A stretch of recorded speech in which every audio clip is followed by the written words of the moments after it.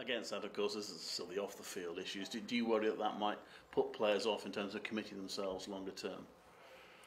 Well, I hope not, because you know, regardless of all the off-the-field situations, in terms of the players' salaries and being paid on time, have never been affected. They've been paid every penny of every wage that they've earned. So you know, there shouldn't be a concern in that respect. And you know, for us to get a licence again after the CVA, you know, the club had to guarantee they could meet all costs over the course of the next 3 years. So these things in itself should be, you know, enough security to the players that you know, they feel comfortable about committing to the club.